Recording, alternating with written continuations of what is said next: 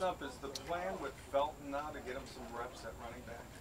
I think so. It all depends on, we had Switzer to get hurt in the ball game, so uh, he's a pretty much do-it-all type guy. If a receiver goes down, of course, he's back over there, but hopefully we'll have the opportunity to get him some reps in the game. He's practicing right now with the running backs thus far. Hopefully everybody stay healthy wide receiver-wise, and he'll have the chance to display his skills. To be determined whether he stays with the backs this week. It depends on if a receiver goes down. How has he handled kind of splitting his time in meeting rooms? I think he's done a fantastic job for the most part. The biggest thing being in the running back room is understanding the protections, and that's something that he really have to dive into, as well as doing this stuff, from a wide receiver standpoint. But he gets to understand the full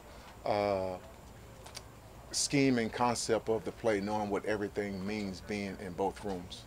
Stump, what is the next step to get Kareem and Chubb on the field at the same time? Whenever Coach Stefanski deems it necessary. But do you think that could happen this year? I think it can happen. Yeah, I think it can happen. You never know. The more toys that Kevin has, the better he is as a play caller. So you just never know what's going on in his mind. It's always something creative to kind of catch the defense off guard. It's been kind of a quiet camp for Chubb and Hunt because there's no live tackling here. Haven't played in the game. Are they like two lions in a cage ready to be released, or what's their state of being right now? Right now, trying to get better every practice. There are some things that we didn't do so well last year that we have to improve upon. So they're coming out every day trying to accomplish those things, whether they're playing in the game or not. How happy were you to see Nick kind of get paid? Well, I'm happy to see all these guys get paid, but success brings that. Being an ex-player, everyone wants to get paid, but you also want to win. And I think winning takes care of everything. Last year you fell a little bit short of your goal of 1,000 yards for both of them. It was pretty close. Well, I think it was mostly due to health. Once Nick got hurt, the amount of times we ran the ball was reduced probably about 10 to 15 times a game because we did not have that guy that could come in and take the place of Nick, didn't have that type running style. Coach Stefanski was going to have Kareem have a limited amount of touches that he thought would be successful, both run and pass, and that was the reason. But we have to keep both of those guys healthy, and if that be the case, and we improve some upon our reads from last year, it'll happen. Extra game this year. Extra game as well, but most important, we have to keep guys healthy. Stump, you ever talk to your guys about how different camp was back in your day and how much more physical it was? No, they wouldn't believe it. I mean, you have some guys on this team, on every team in the NFL, I think could have played back in the day because of their attitude. Nick, Kareem, Odell, Jarvis, those guys, some of those guys could have played back in the day. But then you have some guys who nurse, they don't know the difference between injury and pain. It's a big difference. And with 120 to 30 guys in camp, as a player trying to make the team, you realize that you had to be hurt in order to sit out. Being drafted didn't mean you made the team back then. It just meant you had an opportunity. Is Dearness Johnson and Felton on the same plane, or is there room for both of them in the final? I don't know that. That's beyond me. All I'm trying to do is get both of them to perform well. Special teams first, because it doesn't matter which one of those guys are on the team. Even if both of them are on the team, they have to understand right now their role is as a special teams player. And when we bring them in offensively, they have to make plays because they're not going to have that many plays.